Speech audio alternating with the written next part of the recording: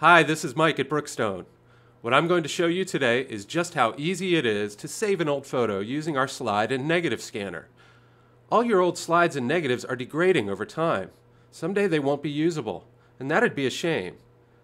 I've already installed the included scanner software on my PC, so now I'm just going to click the icon. I place my negative into the tray. There's another tray for slides that works the same way. Load the tray into the scanner with the wording on the tray facing the back of the scanner. It slides in really easily.